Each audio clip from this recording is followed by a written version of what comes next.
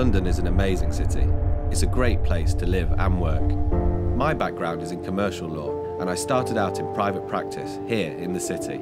I love the problem-solving elements that's an integral part of working in law, but I quickly knew I was looking for another level. I'd studied sciences, and my dream was to find a position in-house with a technology company.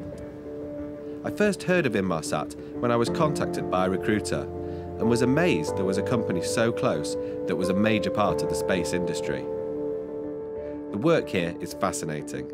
So many different, complex elements to the projects I work on. This gives the added bonus of working closely with a variety of people across the business who are all extremely passionate about what they do.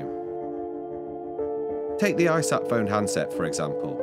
We have to design the product, set up the manufacturing line, full-scale production, and distribution channels.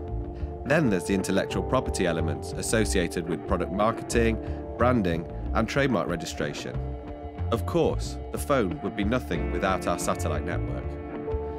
Working on the deals to procure spacecraft and the launch services to put them in orbit presents an entirely different legal challenge. Working globally with vendors, stakeholders, and agencies or governing bodies. There are elements you won't find in any other kind of deal due to the unique risks involved in commercial satellite launches. As space becomes more accessible, I'll be fascinated to see how the legal challenges are met. I think we're at the stage to question how we manage many of the accepted norms in our industry for dealing with risk. And I'm proud to be involved.